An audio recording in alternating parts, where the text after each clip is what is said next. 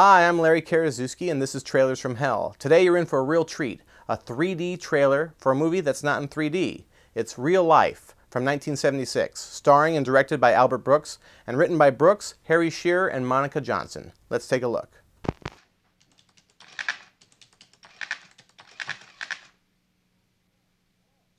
Hello, I'm Albert Brooks. I've just completed a motion picture so exciting that the following announcement will be presented in 3D, so you can literally feel the excitement. This is a postmodern trailer. It contains not one shot from the film it is selling. It's a trailer that is aware that it is a trailer.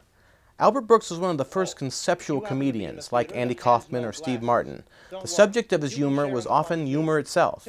He started as a stand-up, and his comedy albums were brilliant. Comedy -1 required the listener to become part of the act.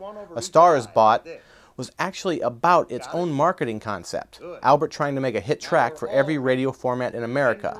That record is very hard to find, but it's worth tracking down. It's probably the best comedy album ever produced. Albert made mind-blowing appearances on Johnny Carson's The Tonight Show that deconstructed what entertainment was supposed to be. He'd come out as a mime that would not stop talking, or a ventriloquist who made no attempt not to move his lips. He then moved into filmmaking. He did a short for public television called The Famous School for Comedians, in which he developed an educational program to help amateurs become professionally funny. Albert analyzes humor so thoroughly that for many, he is no longer funny. It's like he goes through a black hole of comedy. He makes me laugh my head off. A series of short films for the first season of Saturday Night Live made Albert famous, and he got his shot to make a feature film. He chose as his subject reality television, long before there was such an industry. This movie was way ahead of its time. Real Life is technically a parody of a PBS documentary called An American Family, in which movie cameras invaded an average American home to observe the family dynamics. But of course, having cameras in your home completely disrupts everything. That's what Real Life is about, how filming something changes it. When showbiz comes into your life, there is no reality.